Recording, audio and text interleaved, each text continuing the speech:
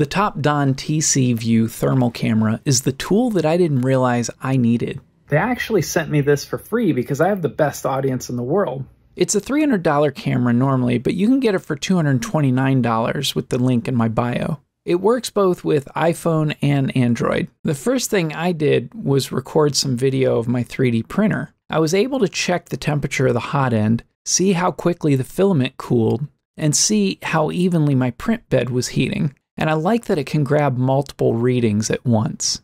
Next, I decided to test the efficiency of my stepper motor controller's heat sinks. I was curious to see how they performed out in the open versus inside the enclosure. Out in the open, the temperatures rose to about 200 degrees Fahrenheit, but within the ventilated enclosure, the fan seemed to do its job and keep the temperatures under 120 degrees. I wouldn't have thought to buy one of these on my own, but now that I have it, I think I'm going to use it a lot.